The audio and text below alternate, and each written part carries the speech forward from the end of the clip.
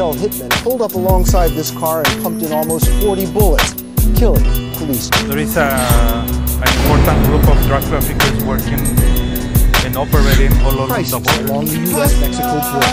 Hyper-violent drug cartels dying to dominate the $140 billion this small city, the murder and kidnap capital. So, what is behind this increase in violence? I'm telling you, we here. Where is my pills, motherfucker? How many pills can you move in, let's say, a month? A million. And we can pack them. Maybe my grandma used to tell me, Swin, don't you know every day in Africa, when the sun comes up, the lion knows he's gotta run faster than the slowest gazelle, or he won't eat for the day.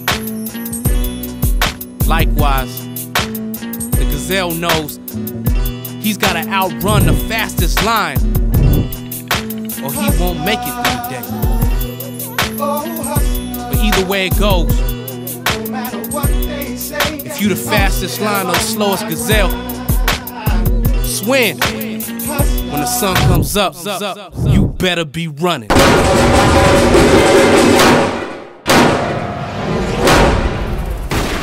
From National Public Radio, it's Latino USA.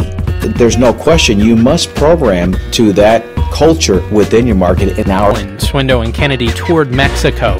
It's the best movie that I ever saw in my whole entire life, and I will always come back to see that movie. It was the best thing ever. Thank you so much.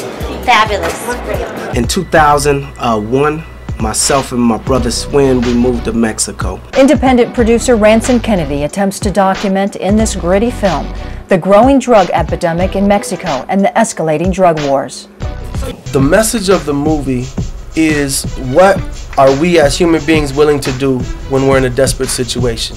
How far are we willing to go? Okay, if you want a deal, I have a deal for you. Okay, I have a deal for you, man.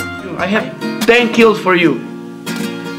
10 kilos de coca, 10 kilos of cocaine. Stay right there.